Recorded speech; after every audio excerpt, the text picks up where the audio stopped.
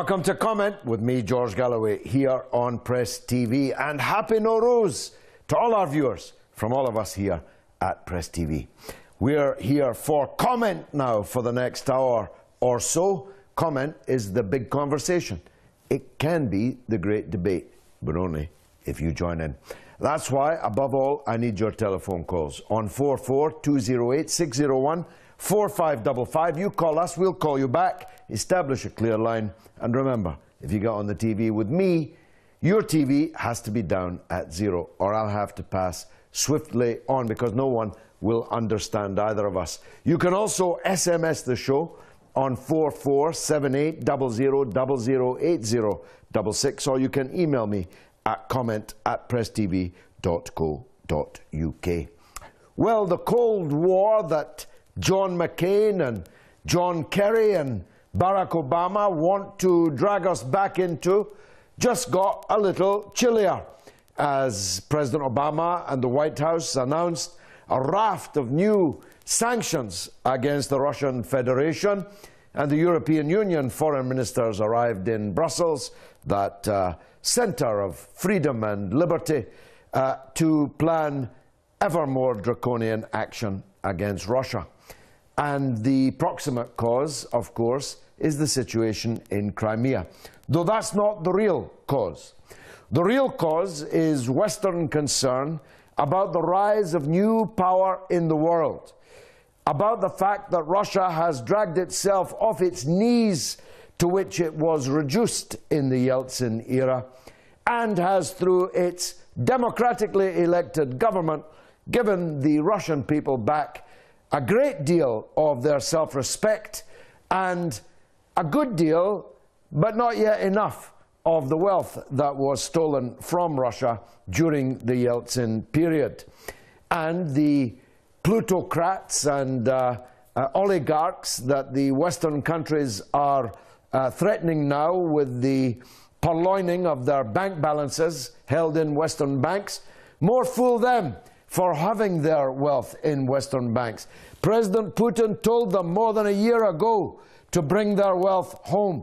It shouldn't be in foreign banks, shouldn't be in foreign football teams, shouldn't be being invested in expensive property in foreign locales. So, frankly, if the Western countries steal their wealth, well, number one, the Western countries will be showing themselves as thieves, and number two, well, it shouldn't have been here in the first place. That's my point of view. I want to hear yours. But let's go back to the proximate cause. I want to ask you to compare certain areas of the world and certain circumstances. At the end of the Kosovan War, the NATO bombardment of Yugoslavia, Kosovo remained a part of the Republic of Serbia. Kosovo has unilaterally, illegally, and out with the Charter of the United Nations, declared itself an independent state. And it has been recognized as an independent state by 110 countries in the world. And who do you think are included in the 110 countries? Well, most of the countries who are now threatening Russia with sanctions. This is absurd, double standards to the point of hilarity. One country declares itself independent and you rush to recognize it. Another country, Crimea, democratically decides in a plebiscite of all of its people to leave the Ukrainian state of which it was formerly an autonomous republic and join Russia, and that becomes the cause for war and confrontation. There are many other comparisons I can give. I will do later in the course of this debate. The second topic we are discussing is Palestinian deaths, which are now occurring amongst a very small population. The number of Palestinian people living in the West Bank, Gaza, and occupied Jerusalem is very, very small. It's less than 5 million. But every single day, Palestinians are being killed by the Zionist apartheid state. And the world doesn't even report it. never mind do anything about it. Now, Palestine, West Bank, Gaza, occupied Jerusalem, has the same population as Scotland. Can you imagine if every day a foreign occupier was killing people in Scotland every single day, as well as starving them, as well as building illegal settlements upon their land, as well as throttling them, torturing them, imprisoning them in huge numbers for political offences? Can you imagine the cause célèbre that would be in the world? And yet it's happening to Palestinians every day, and Europe doesn't do a thing about it. On the contrary, Europe treats the criminal as if it were the victim, and treats the victims as if they were the criminals. And that's adding considerable insult to very considerable injury. The teams from Israel participate in the European Football Championships. They even get to sing in the Eurovision Song Contest, though maybe that's some kind of punishment, but it definitely doesn't fit the crime.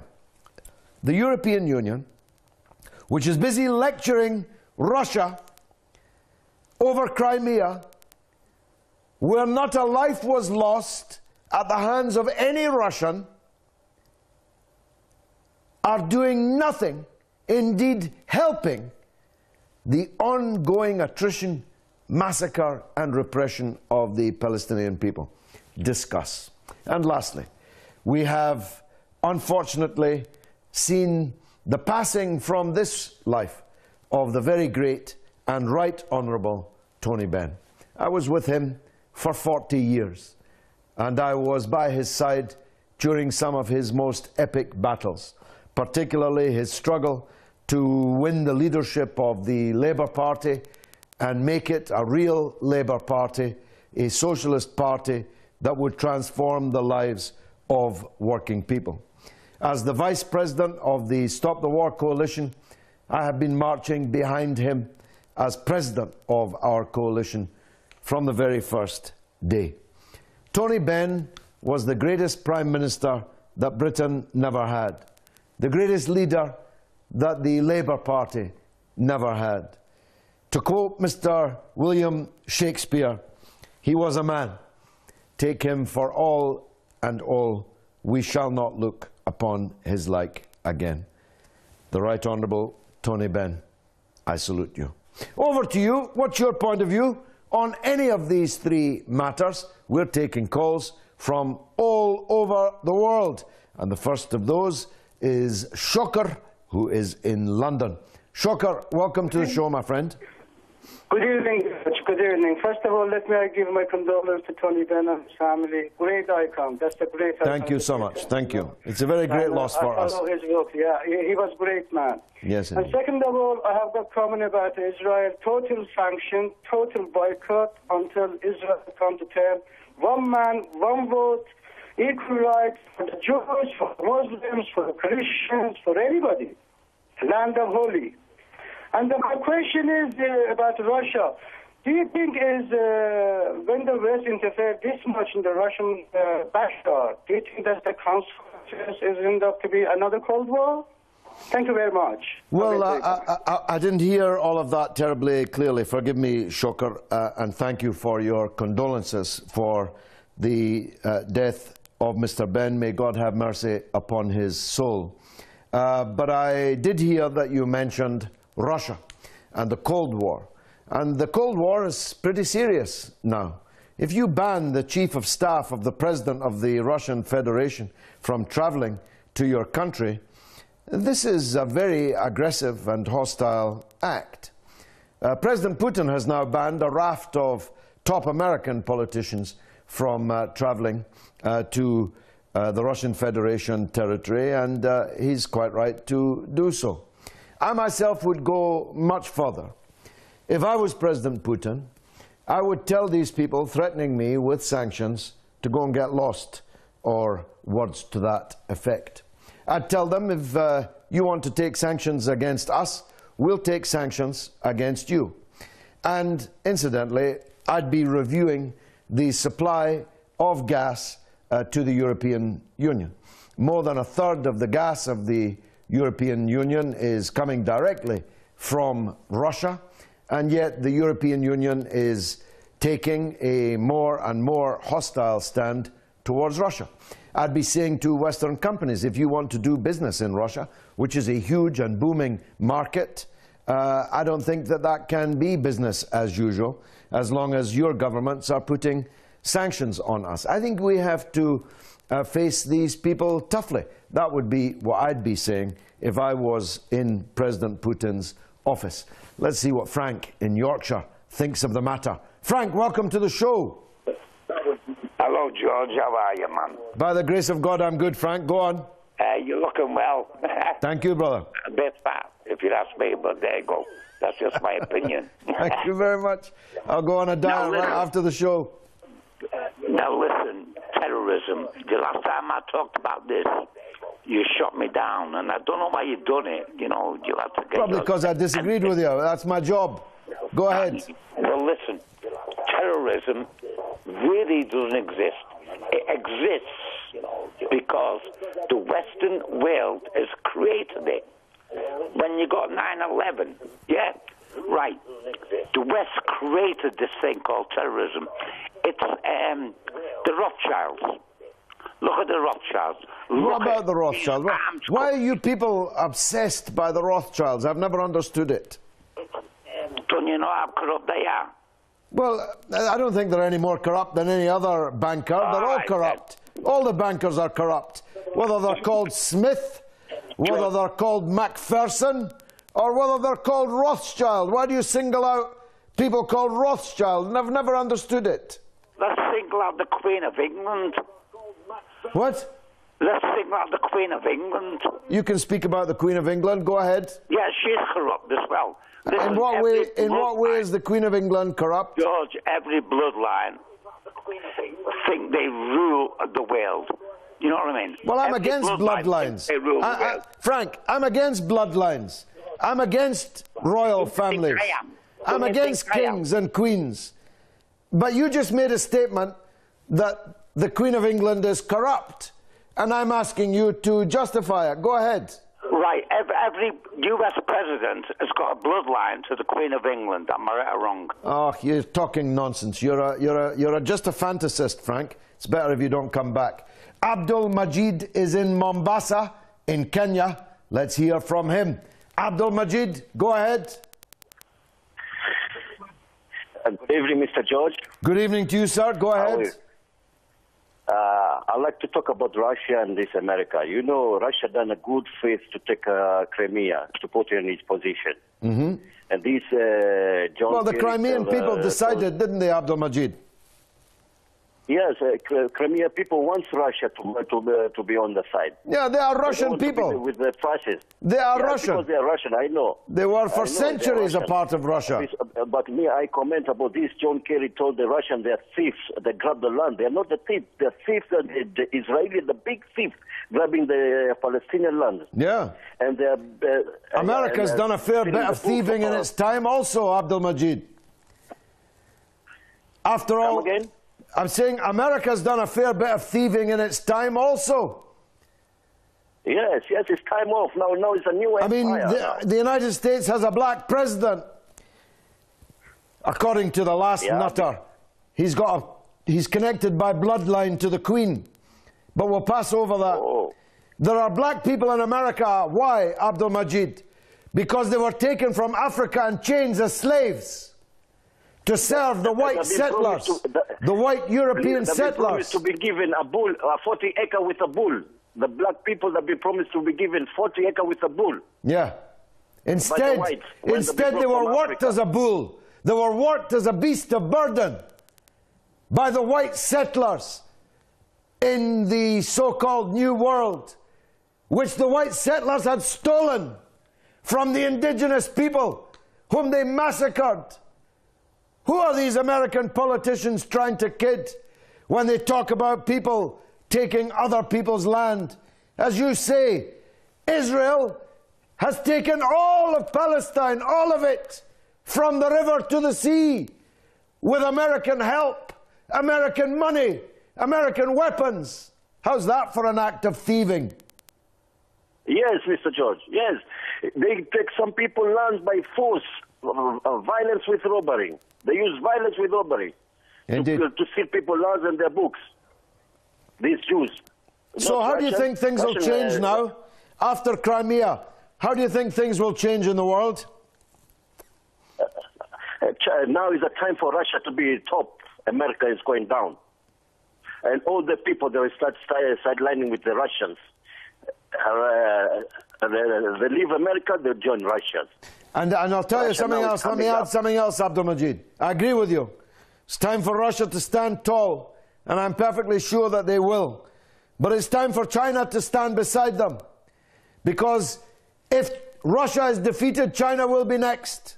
Am I not right? There's these people, they said, man, when the time king become a steward, steward become a king.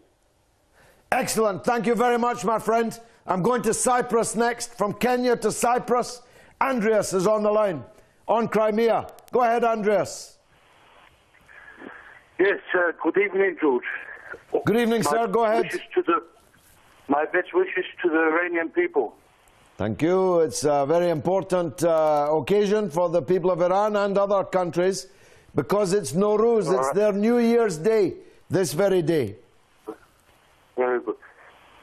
I've just found it about what happened with Russia and Crimea. Yeah. And I'm very, very, very disappointed with the response of President Obama and especially Merkel, who I think has shown what they didn't expect. They stirred the trouble up in the Ukraine. They didn't expect Russia, in my opinion, to do what Russia did.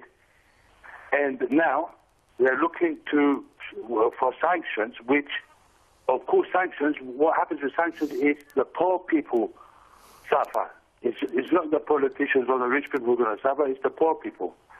And I'm very disappointed because when you watch television, you see what they do to the Palestinians and everything, which I'm very upset about. No one wants to help them, and all of a sudden, Crimea, everybody in Europe and in America wants to help the Ukrainians and everything. What about the Palestinians? Exactly.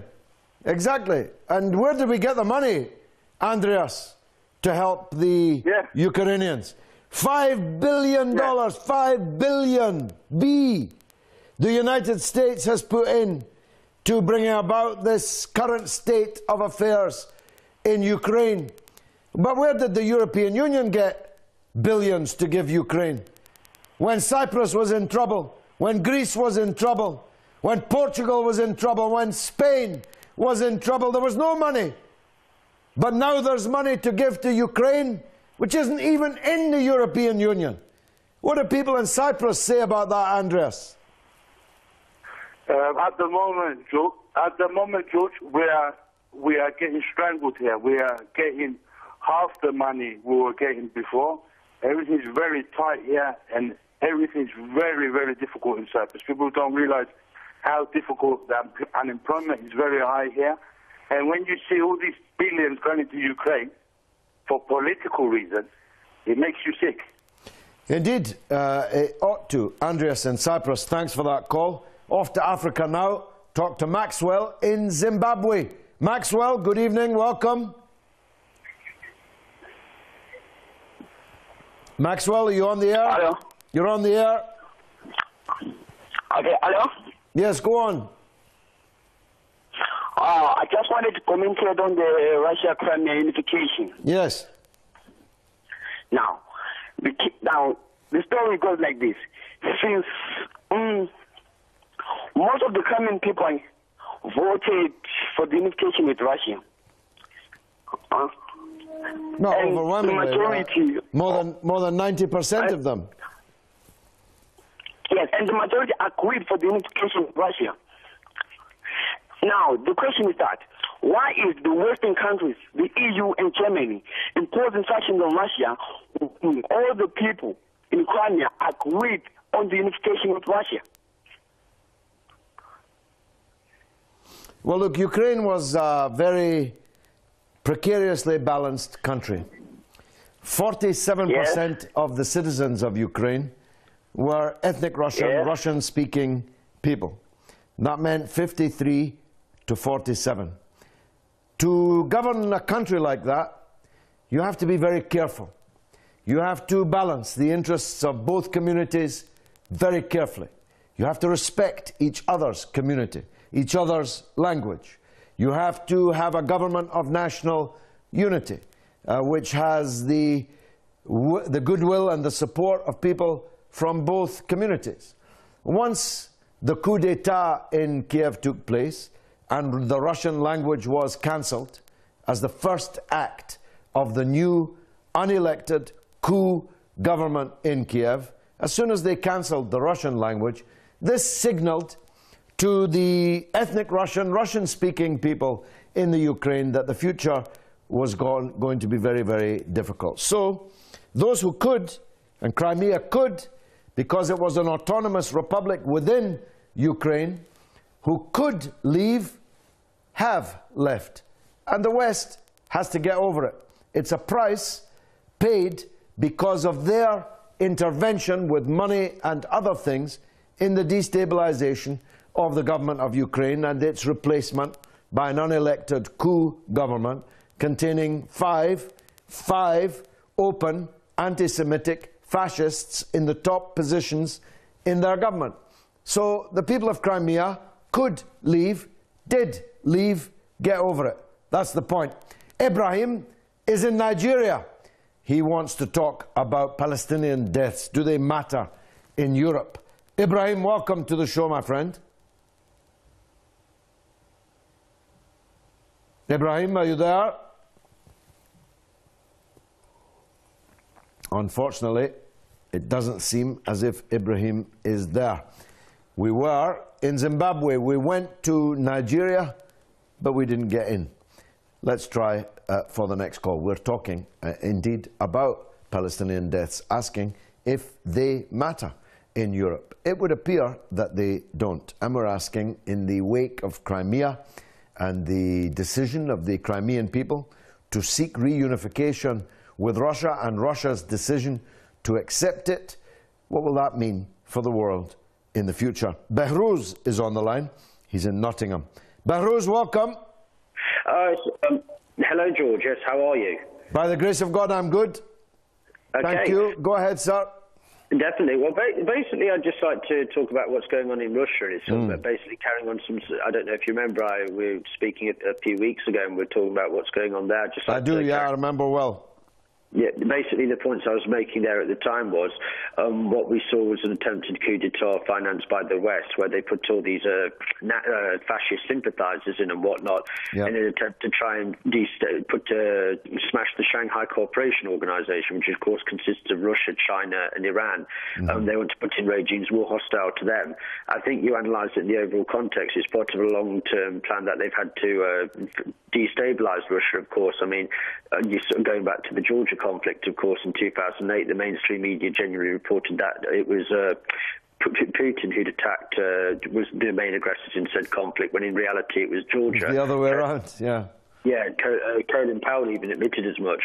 I think what we're seeing now, though, is very much after with Russia going into Crimea, you're seeing the decline of the West's power in many ways. I think you saw what happened in Syria. They were unable to get Bashir al-Assad out of power, of course.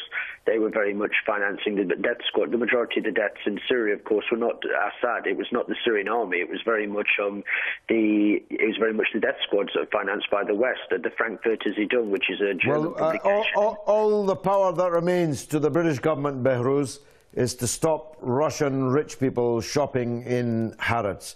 Leaves more room for the rest of us. Behruz, you're a well-informed man, and that, as always, was an excellent call. I need to take a break for just 3 minutes, but I promise you, God willing, I'll be right back after a short news bulletin. So don't go away. Stay tuned for the second half of Comment, coming back right after this.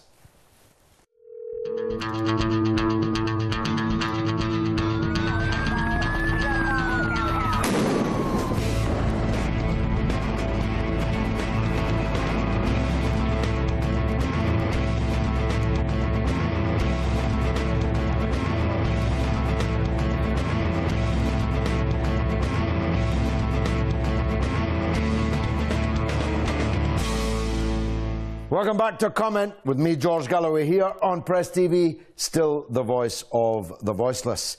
I began the show and do again begin the second half of the show by wishing a happy Nowruz to all those in the dozens of countries around the world who celebrate this spring equinox as the beginning of a new year. The spring equinox is this day.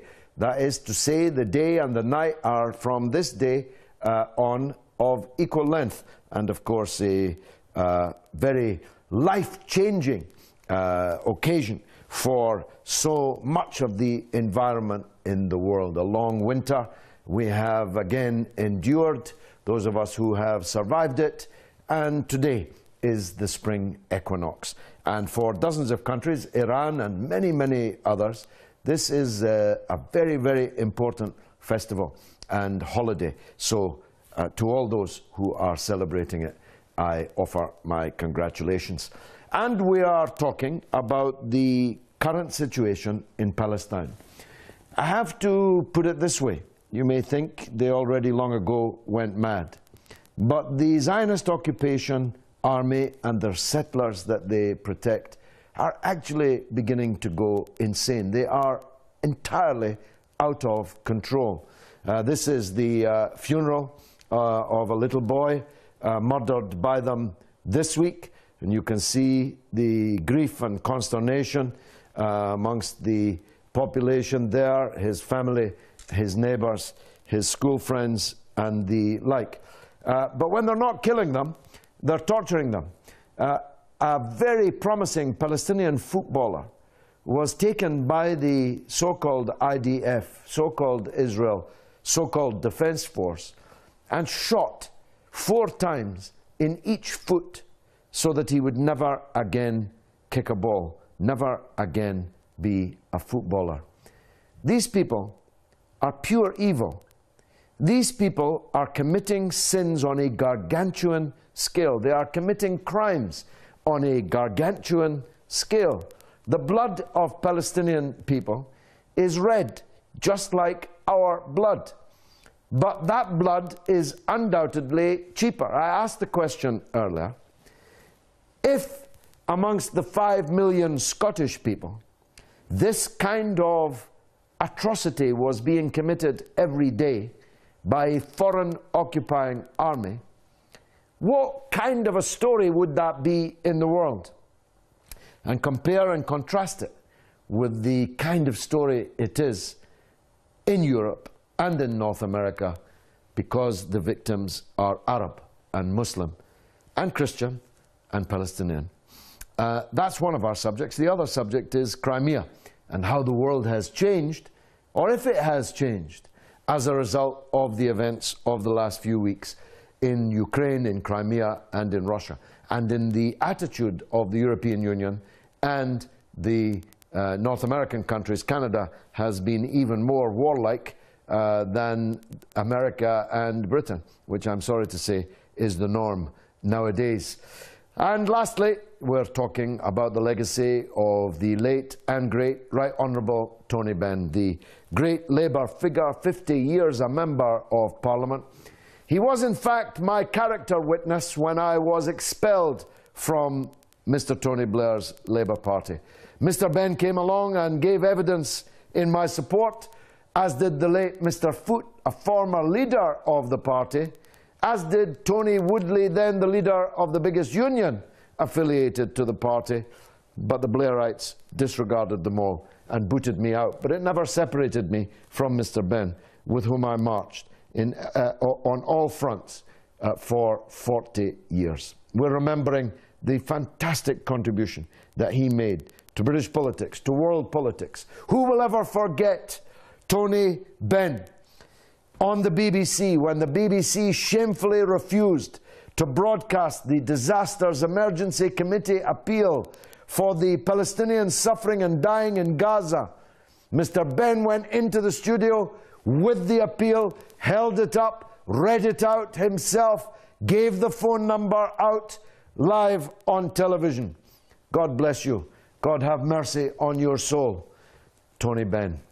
Abdul in the UK is on the line about Crimea Abdul, welcome to the show, my friend.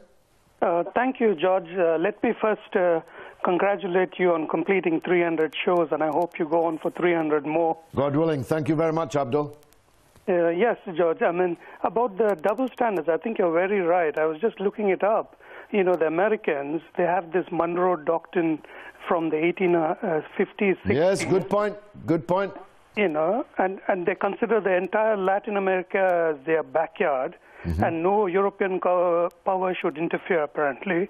And I think once in the 1860s, when France invaded Mexico, they sent troops and had the French thrown out, and somebody accepted to them. They did the same in Cuba in 1899 against Spain.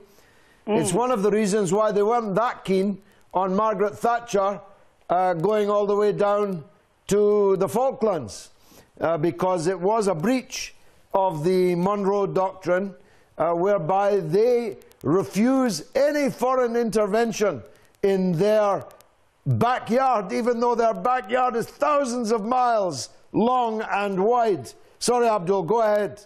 Yeah, and they got over that Monroe Doctrine by saying that, you know, it was Argentina which was the aggressor. So, you know, they don't need to protect Argentina. Yes. So, although there were powerful voices in Reagan's White House who said that the Americans should take the side of Argentina, which was, of course, led by a fascist military junta, which had come to power with American support. That's true.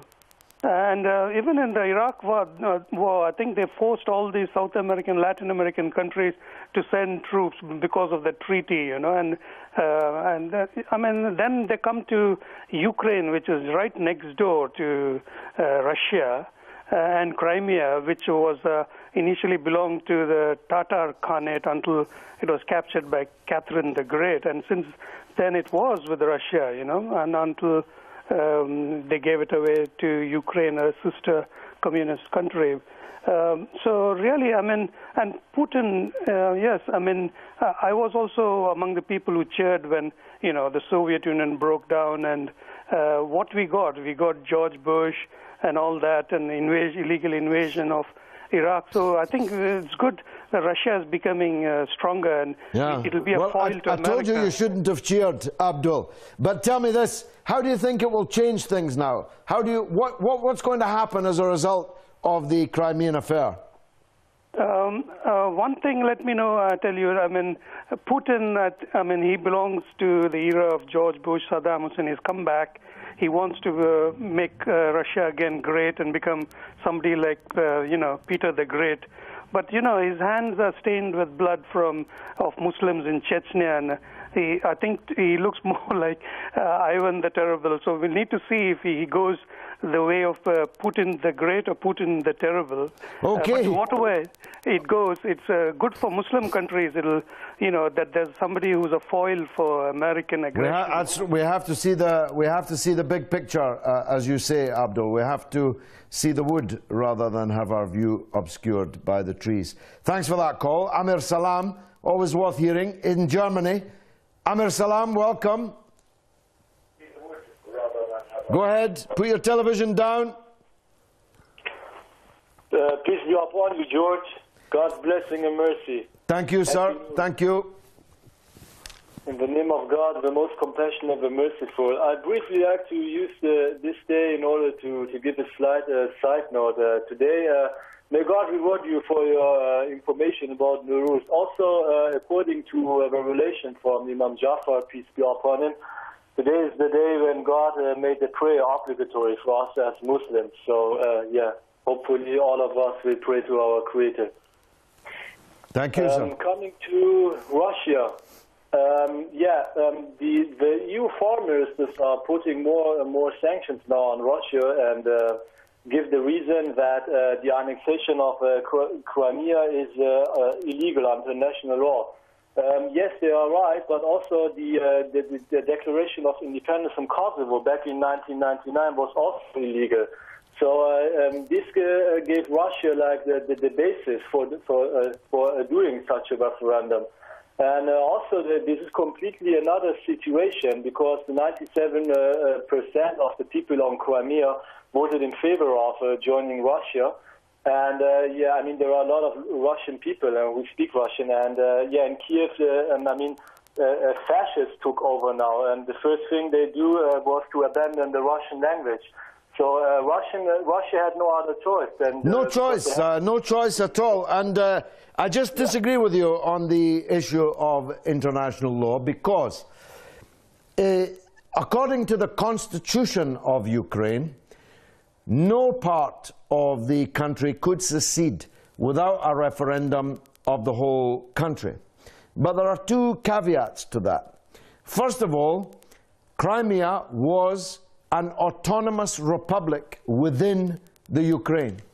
And secondly, the constitution of Ukraine was torn up in the coup d'etat. It no longer existed. It was null and void. You can't say that a coup which burns down the presidency, burns a lot of police officers, drives the president from the country, forces members of parliament on pain of death. And I don't know if you saw on television yesterday the head of Ukrainian television being beaten to a pulp by fascists complaining that he was too pro-Russian in his coverage of the affairs in Ukraine. Oddly, I never saw that on the BBC or on Sky. You can't say that after all that there is still a constitution that everyone has to obey. Once the constitution has been trashed, it's been trashed. And the Autonomous Republic of Crimea decided to leave. Its people endorsed it in overwhelming numbers. And Russia has accepted the return of Crimea, which was only given away by Russia in my own lifetime. And that's not that long. Amir Salam, thank you very much indeed for that call from Germany. Faisal's on the line in London on the Palestinians. Faisal, welcome. Hello, George. How are you, George? By the grace of God, I'm good. Fire away. Go ahead, sir. Good. Yeah, my condolences to Tony Benn's family and... Thank you. Thank you. God have mercy upon him. Peace and happiness in the next world. Inshallah. George, coming back to Crimea, I mean, I was listening to that Nolan talking about how to fix, what you call it, the country with people who are, you know, with guns and things like that. They wanted to have, what you call it, these snipers and things like that. Mm-hmm. They wanted to have in a shot. But the other point I was going to say is, the West doesn't mind when it suits them to give independence to countries like Falklands, then... well, that's right. Faisal, we had a referendum in the Falklands last year of 2,300 British settlers. And we were asked to accept this as a legal and binding decision in relation to the Falklands. Yeah. But they don't want to have it. But what about the people with Diego Gracia? They didn't have any... They didn't get a referendum. They were just deported. Yeah. And are living in the south of England as refugees. Where is their freedom? Where is their opportunities to... Their country was given to the United States as a military base. All they told these people was the country was going to sink. Yes. So they've taken that part of the world over. And coming back to Israel, I mean, when Saddam broke the rules of the United Nations, they said he has broken it so many times, that's why we are going to invade. But Israel has broken every United Nations requirements that nobody seems to want to do anything about it. Well, that's the nub of the problem, Faisal. There's one law for Israel and another law for everyone else, and especially for Muslim countries. Yeah. I mean, look at the situation on the nuclear front. Iran has no nuclear weapons, is a signatory of the Non-Proliferation Treaty, does allow the IAEA regularly to inspect its facilities and its country. Yeah. Israel has hundreds of illegal, undeclared nuclear weapons, refuses to sign the Non-Proliferation Treaty, and would never dream of allowing an international inspector into their country. Yet one of those countries, the one that has no nuclear weapons, is regularly sanctioned and threatened, and the other, which has the nuclear weapons, is rewarded. Rewarded. See, but the other thing is also, George, I've also found that whenever it suits the West, they will help out. Where other countries that had, take Sri Lanka, take other countries that have had criminal problems, they pick these leaders up and they say they have no human rights. They penalize these people without knowing both sides of the story. Yes, hypocrites, not Democrats. That's what they are. Faisal, thanks for that call. I've got to go to Libya and talk to Abdullah about Crimea. Abdullah, welcome to the show. Abdullah. Yeah. Assalamu alaikum, brother. Welcome. Go ahead. First of all, good evening. Go ahead, sir. Okay, first of all, I want to condolence you with your friend, David. Thank you. He was a very great man. Yeah. He cannot be replaced easily. Yeah, thank you. Okay, secondly, I want to congratulate you with your 300 and something episode.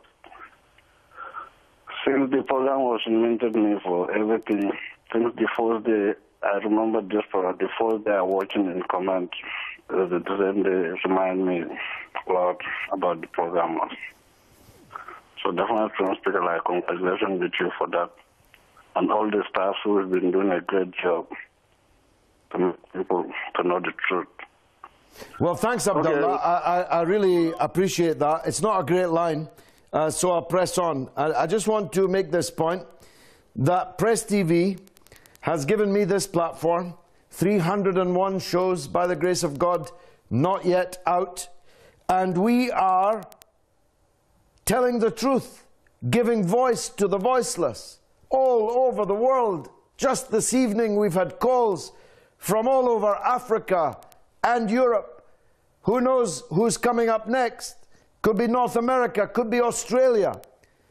And PressTV has done that in the teeth of unremitting subversion by the so-called free governments of the Western world, who've taken our license, who've knocked us off the air and off the satellite, but we have kept going.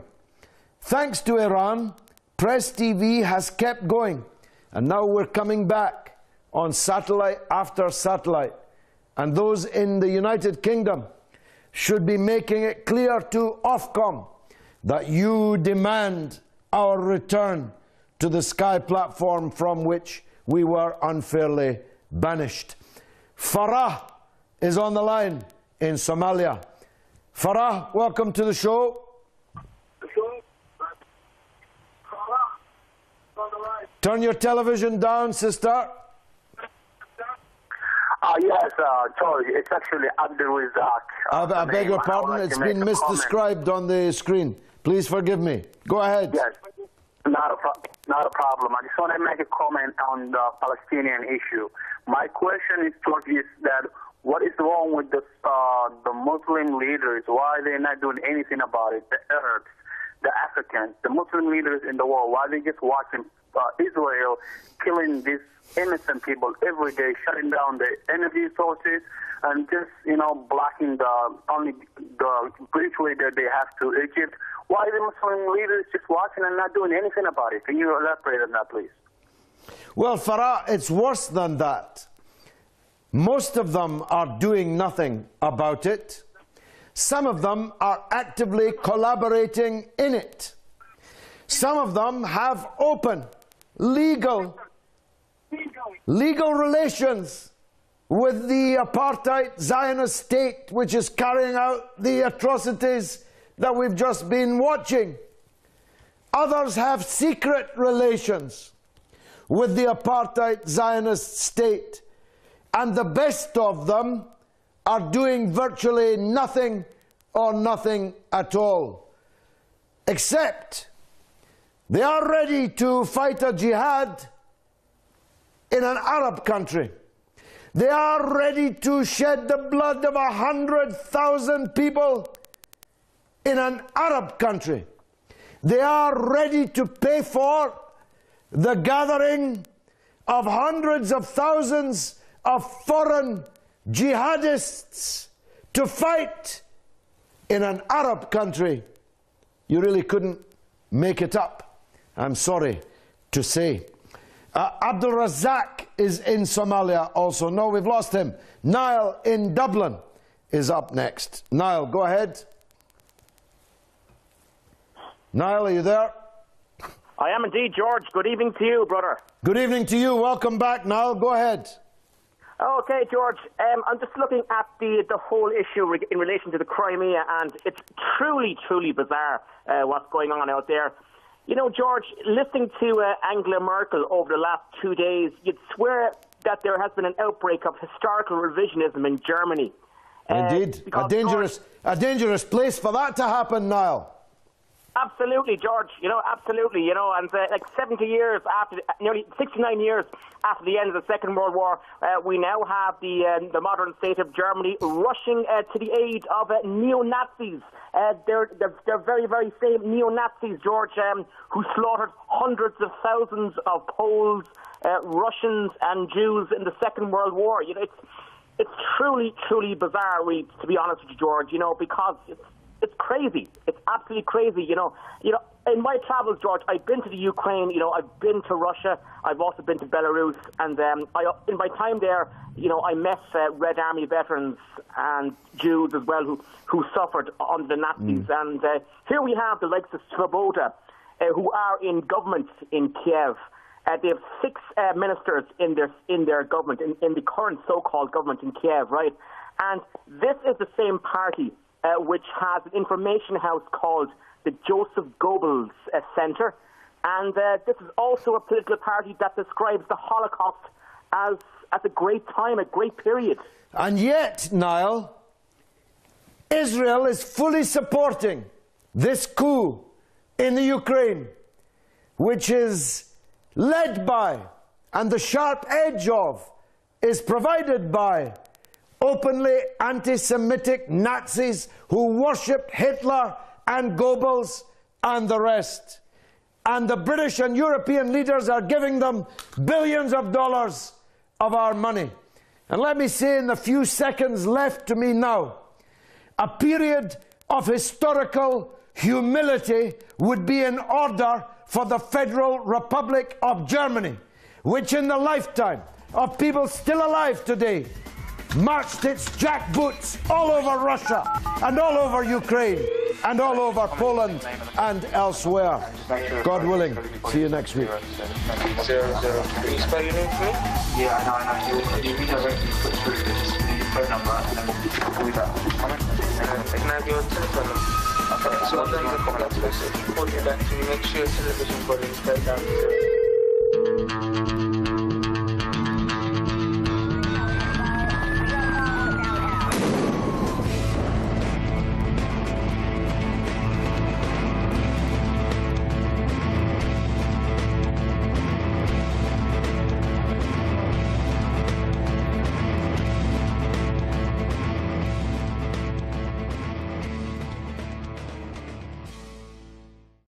I'm just looking at the whole issue in relation to the Crimea, and it's truly, truly bizarre what's going on out there. You know, George, listening to Angela Merkel over the last 2 days, you'd swear that there has been an outbreak of historical revisionism in Germany. Indeed. A dangerous place for that to happen, Niall. Absolutely, George. You know, absolutely. You know, and like 70 years after, nearly 69 years after the end of the Second World War, we now have the modern state of Germany rushing to the aid of neo-Nazis. They're very, very same neo-Nazis, George, who slaughtered hundreds of thousands of Poles, Russians, and Jews in the Second World War. You know, it's truly, truly bizarre, really, to be honest with you, George. You know, because it's crazy. It's absolutely crazy. You know, in my travels, George, I've been to the Ukraine. You know, I've been to Russia. I've also been to Belarus, and in my time there, you know, I met Red Army veterans and Jews as well who suffered under the Nazis. And here we have the likes of Svoboda, who are in government in Kiev. They have 6 ministers in their government, in the current so-called government in Kiev, right? And this is the same party which has an information house called the Joseph Goebbels Center. And this is also a political party that describes the Holocaust as a great time, a great period. And yet, Niall, Israel is fully supporting this coup in the Ukraine, which is led by, and the sharp edge of, is provided by openly anti-Semitic Nazis who worshipped Hitler and Goebbels and the rest. And the British and European leaders are giving them billions of dollars of our money. And let me say in the few seconds left to me now, a period of historical humility would be in order for the Federal Republic of Germany, which in the lifetime of people still alive today marched its jackboots all over Russia and all over Ukraine and all over Poland and elsewhere. God willing, see you next week. 00. Can you spell your name for me? Yeah, I know. You redirect me through the phone number and then we'll call you back. Can I have your telephone number? Okay, so I'll done the contact list. If you call me back, can you make sure television volume is turned down to 0?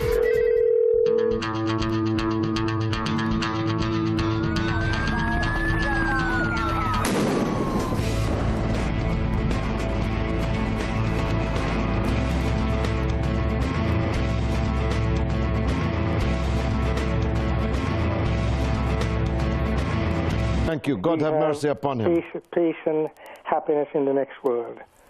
Inshallah. George, coming back to Crimea, I mean, I was listening to that Nolan talking about how to fix, what you call it, the country with people who are, you know, with guns and things like that. They wanted to have, what you call it, these snipers and things like that. They wanted to have in a shot. But the other point I was going to say is, the West doesn't mind when it suits them to give independence to countries like Falklands. Then, well, that's right, Faisal. We had a referendum in the Falklands. Yeah. Last year, of 2,300 British settlers, yeah. And we were asked to accept this as a legal and binding decision in relation to the Falklands. Yeah. But they don't want to have it. But what about the people with Diego Gracia? They didn't have any. They didn't get a referendum. They were just deported. Yeah. And are living in the south of England as refugees. Where is their freedom? Where is their opportunities to... Their country was given to the United States as a military base. All they told these people was the country was going to sink. Yes. So they've taken that part of the world over. And coming back to Israel, I mean, when Saddam broke the rules of the United Nations, they said he has broken it so many times, that's why we are going to invade. But Israel has broken every United Nations requirements that nobody seems to want to do anything about it. Well, that's the nub of the problem, Faisal. There's one law for Israel and another law for everyone else, and especially for Muslim countries. Yeah. I mean, look at the situation on the nuclear front. Iran has no nuclear weapons, is a signatory of the Non-Proliferation Treaty, does allow the IAEA regularly to inspect its facilities and its country. Israel has hundreds of illegal, undeclared nuclear weapons, refuses to sign the Non-Proliferation Treaty, and would never dream of allowing an international inspector into their country. Yet one of those countries The one that has no nuclear weapons is regularly sanctioned and threatened, and the other, which has the nuclear weapons, is rewarded. Rewarded. See, but the other thing is also, George, I have also found that billions to give Ukraine. When Cyprus was in trouble, when Greece was in trouble, when Portugal was in trouble, when Spain was in trouble, there was no money. But now there's money to give to Ukraine, which isn't even in the European Union.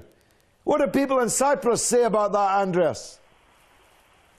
At the moment, George, we are getting strangled here. We are getting half the money we were getting before. Everything's very tight here, and everything's very, very difficult in Cyprus. People don't realize how difficult the unemployment is very high here. And when you see all these billions going into Ukraine for political reasons, it makes you sick. Indeed, it ought to. Andreas in Cyprus, thanks for that call. Off to Africa now. Talk to Maxwell in Zimbabwe. Maxwell, good evening, welcome. Maxwell, are you on the air? Hello. You're on the air. Okay, hello? Yes, go on. I just wanted to comment on the Russia-Crimea unification. Yes. Now, the story goes like this. Since most of the Crimean people voted for the unification with Russia. No, and overwhelmingly. The majority, more than 90% of them. Yes, and the majority agreed for the unification with Russia.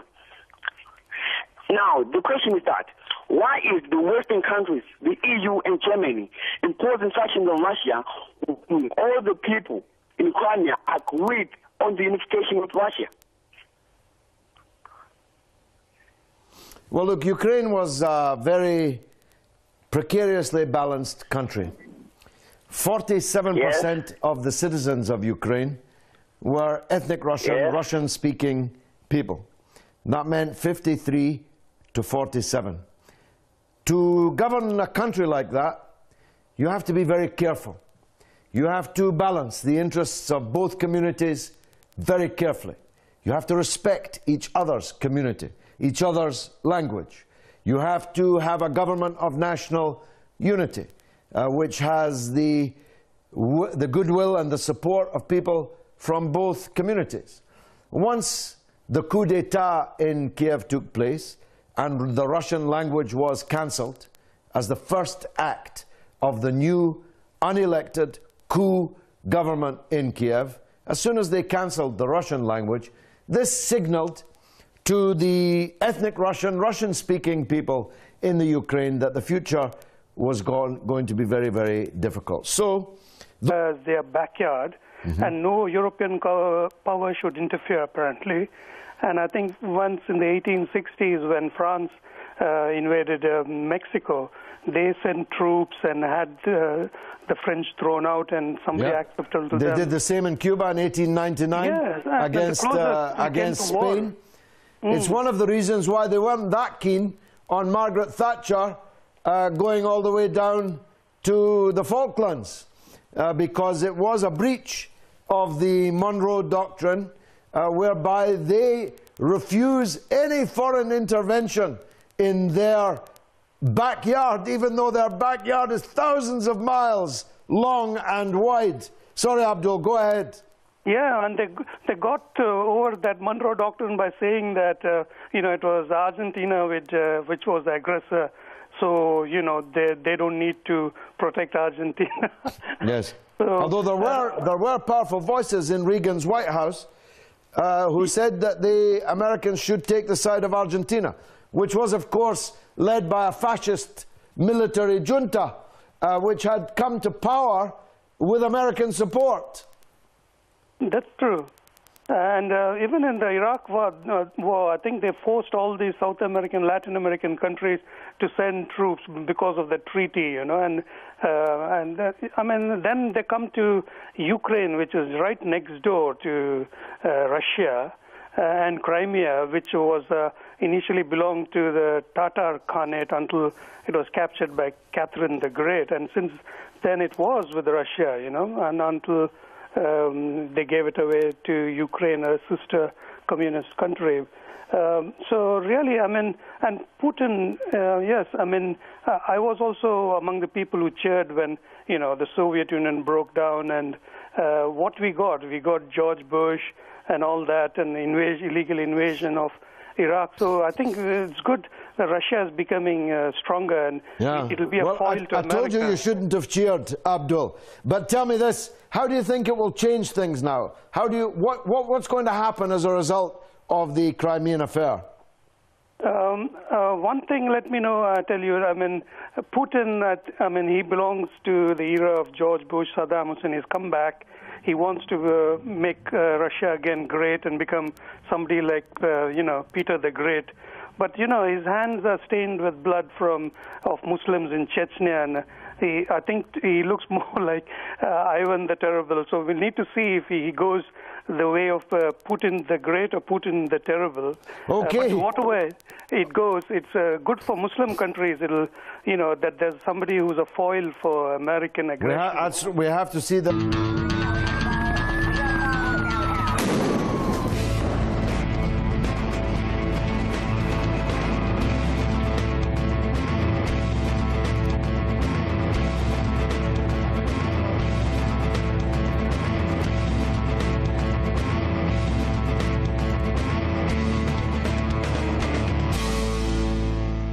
Welcome to Comment with me, George Galloway, here on Press TV. And Happy Nowruz to all our viewers from all of us here at Press TV. We're here for Comment now for the next hour or so. Comment is the big conversation. It can be the great debate, but only if you join in. That's why, above all, I need your telephone calls on 44208-601-4555. You call us, we'll call you back. Establish a clear line, and remember, if you get on the TV with me, your TV has to be down at 0, or I'll have to pass swiftly on, because no one will understand either of us. You can also SMS the show on 447800008066, or you can email me at comment@presstv.co.uk. Well, the Cold War that John McCain and John Kerry and Barack Obama want to drag us back into just got a little chillier as President Obama and the White House announced a raft of new sanctions against the Russian Federation, and the European Union foreign ministers arrived in Brussels, that centre of freedom and liberty, to plan ever more draconian action against Russia. And the proximate cause, of course, is the situation in Crimea. Though that's not the real cause. The real cause is Western concern about the rise of new power in the world, about the fact that Russia has dragged itself off its knees to which it was reduced in the Yeltsin era, and has, through its democratically elected government, given the Russian people back a great deal of their self-respect and a good deal, but not yet enough, of the wealth that was stolen from Russia during the Yeltsin period. And the plutocrats and oligarchs that the Western countries are threatening now with the purloining of their bank balances held in Western banks, more fool them for having their wealth in Western banks. President Putin told them more than a year ago to bring their wealth home. It shouldn't be in foreign banks, shouldn't be in foreign football teams, shouldn't... Turn your television down, sister. Yes, George, it's actually Abdul-Razak. I beg your pardon, it's been misdescribed on the screen. Please forgive me. Go ahead. Yes, not a problem. I just want to make a comment on the Palestinian issue. My question is towards you that what is wrong with the Muslim leaders? Why are they not doing anything about it? The Arabs, the Africans, the Muslim leaders in the world, why are they just watching Israel killing these innocent people every day, shutting down the energy sources, and just, blocking only the bridge way that they have to Egypt. Why are the Muslim leaders just watching and not doing anything about it? Can you elaborate on that, please? Well, Farah, it's worse than that. Most of them are doing nothing about it. Some of them are actively collaborating in it. Some of them have open, legal relations with the apartheid Zionist state, which is carrying out the atrocities that we've just been watching. Others have secret relations with the apartheid Zionist state. And the best of them are doing virtually nothing or nothing at all. Except they are ready to fight a jihad in an Arab country. They are ready to shed the blood of 100,000 people in an Arab country. They are ready to pay for the gathering of hundreds of thousands of foreign jihadists to fight in an Arab country. You really couldn't make it up, I'm sorry to say. Abdul Razak is in Somalia also. No, we've lost him. Niall in Dublin is up next. Niall, go ahead. Niall, are you there? I am indeed, George. Good evening to you, brother. Good evening to you. Welcome back, Niall. Go ahead. Okay, George. I'm just looking at the whole issue in relation to the Crimea, and it's truly, truly bizarre what's going on out there. You know, George, listening to Angela Merkel over the last 2 days, you'd swear that there has been an outbreak of historical revisionism in Germany. Indeed. A dangerous place for that to happen, Niall. Absolutely, George. Absolutely. And like 70 years after, nearly 69 years after the end of the Second World War, we now have the modern state of Germany rushing to the aid of neo-Nazis. They're very, very same neo-Nazis. And that becomes the cause for war and confrontation. There are many other comparisons I can give. I will do later in the course of this debate. The second topic we are discussing is Palestinian deaths, which are now occurring amongst a very small population. The number of Palestinian people living in the West Bank, Gaza, and occupied Jerusalem is very, very small. It's less than 5 million.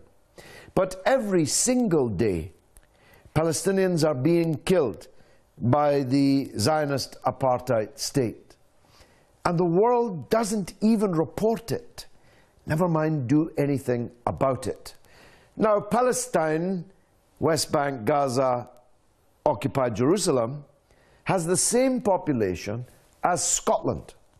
Can you imagine if every day a foreign occupier was killing people in Scotland every single day, as well as starving them, as well as building illegal settlements upon their land, as well as throttling them, torturing them, imprisoning them in huge numbers for political offences? Can you imagine the cause célèbre that would be in the world? And yet, it's happening to Palestinians every day, and Europe doesn't do a thing about it. On the contrary, Europe treats the criminal as if it were the victim, and treats the victims as if they were the criminals. And that's adding considerable insult to very considerable injury.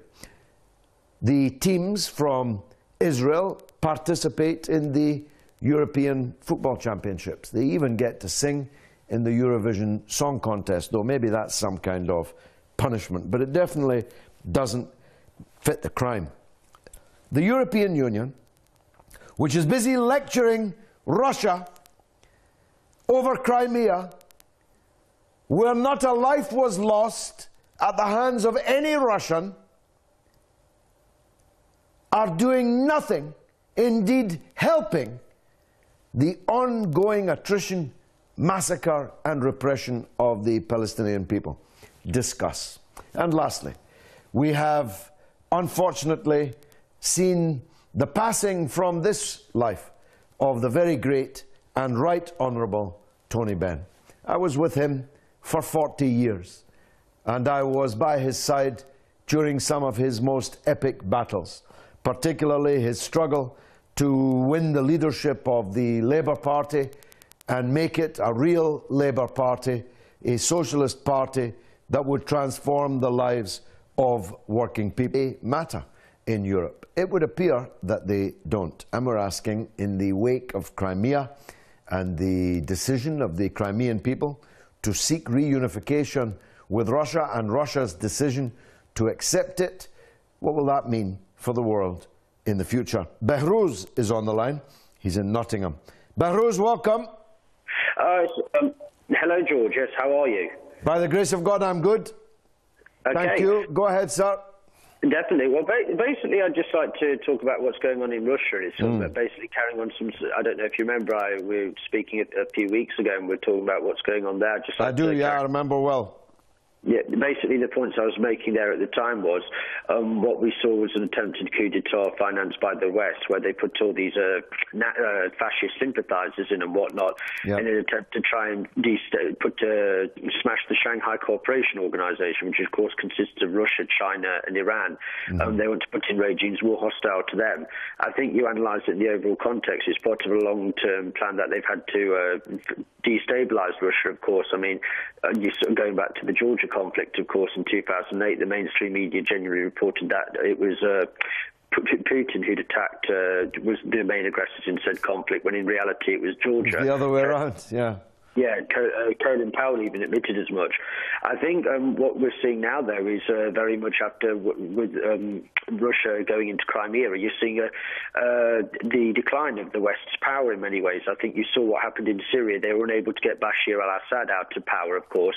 They were very much financing the death squad. The majority of the deaths in Syria, of course, were not Assad. It was not the Syrian army. It was very much the death squads financed by the West. The Frankfurter Zeitung, which is a German all the power that remains to the British government, Behruz, is to stop Russian rich people shopping in Harrods. Leaves more room for the rest of us. Behruz, you're a well-informed man, and that, as always, was an excellent call. I need to take a break for just 3 minutes, but I promise you, God willing, I'll be right back after a short news bulletin. So don't go away. Stay tuned for the second half of Comment, coming back right after this.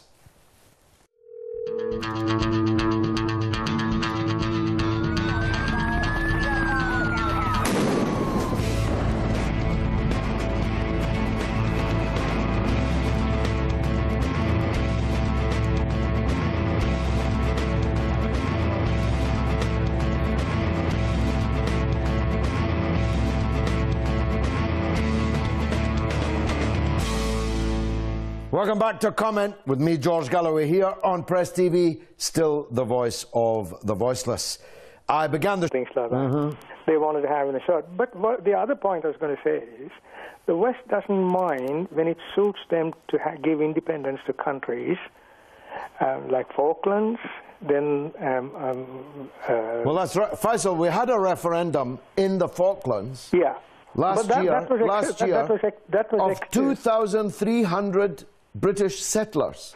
And we were asked to accept this as a legal and binding decision in relation to the Falklands. Yeah, but they don't want to have it. But what about the people with Diego Gracia? They didn't have any... They didn't get a referendum. They were just deported. Yeah. And are living in the south of England as refugees. Where is their freedom? Where is their opportunities to... Their country was given to the United States as a military base. All they told these people was the country was going to sink. Yes. So they've taken that part of the world over. And coming back to Israel, I mean, when Saddam broke the rules of the United Nations, they said he has broken it so many times, that's why we are going to invade. But Israel has broken every United Nations requirements that nobody seems to want to do anything about it. Well, that's the nub of the problem, Faisal. There's one law for Israel and another law for everyone else, and especially for Muslim countries. Yeah. I mean, look at the situation on the nuclear front. Iran has no nuclear weapons, is a signatory of the Non-Proliferation Treaty, does allow the IAEA regularly to inspect its facilities and its country. Israel has hundreds of illegal, undeclared nuclear weapons, refuses to sign the Non-Proliferation Treaty, and would never dream of allowing an international inspector into their country. Yet one of those countries, the one that has no nuclear weapons, is regularly sanctioned and threatened, and the other, which has the nuclear weapons, is rewarded. See, but the other thing is also, George, I've also found that whenever it suits the West, they will help out. Where other countries that had, take Sri Lanka, take other countries that have had criminal problems, they pick these leaders up and they say they have no human rights. They penalize these people without knowing both sides of the story. Yes, hypocrites, not Democrats. That's what they are. Faisal, thanks for that call. I've got to go to Libya and talk to Abdullah about Crimea. Abdullah, what? Very disappointed with the response of President Obama, and especially Merkel, who I think has shown what they didn't expect. They stirred the trouble up in the Ukraine. They didn't expect Russia, in my opinion, to do what Russia did. And now they're looking for sanctions, which, of course, sanctions, what happens with sanctions is the poor people suffer. It's not the politicians or the rich people who are going to suffer, it's the poor people. And I'm very disappointed because when you watch television, you see what they do to the Palestinians and everything, which I'm very upset about. No one wants to help them, and all of a sudden, Crimea, everybody in Europe and in America wants to help the Ukrainians and everything. What about the Palestinians? Exactly. Exactly. And where did we get the money, Andreas, to help the Ukrainians? $5 billion, $5 billion, the United States has put in to bring about this current state of affairs in Ukraine. But where did the European Union get billions to give Ukraine? When Cyprus was in trouble, when Greece was in trouble, when Portugal was in trouble, when Spain was in trouble, there was no money. But now there's money to give to Ukraine, which isn't even in the European Union. What do people in Cyprus say about that, Andreas? At the moment, George, we are getting strangled here. We are getting half the money we were getting before. Everything's very tight here, and everything's very, very difficult in Cyprus. People don't realize how difficult the unemployment is very high here. And when you see all these billions going into Ukraine for political reasons, it makes you sick. Indeed, it ought to. Andreas in Cyprus, thanks for that call. Off to Africa now. Talk to Maxwell in Zimbabwe. Maxwell, good evening, welcome. Maxwell, are you on the air? Hello. You're on the air. Okay, hello? Yes, go on. I just wanted to comment on the Russia-Crimea unification. Yes. Now, the story goes like this. Since most of the Crimean people voted for the unification with Russia. No, and overwhelmingly. The majority, more than 90% of them. Yes, and the majority agreed for the unification with Russia. Now, the question is that, why is the Western country of equal length, and of course a very life-changing occasion for so much of the environment in the world. A long winter we have again endured, those of us who have survived it, and today is the spring equinox.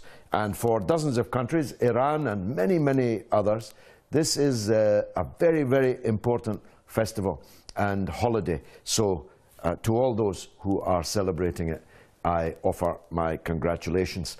And we are talking about the current situation in Palestine.